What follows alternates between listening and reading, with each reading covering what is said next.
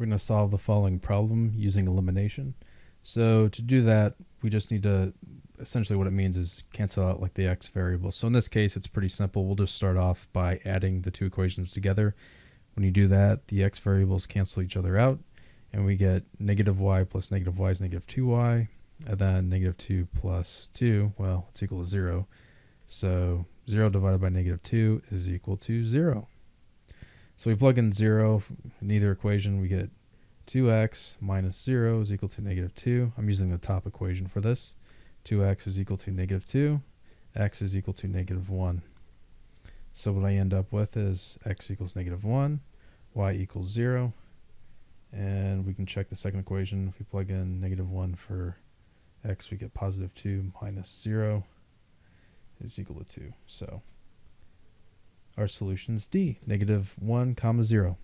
All right, I hope that helped you out. Thanks for watching. Have a great day.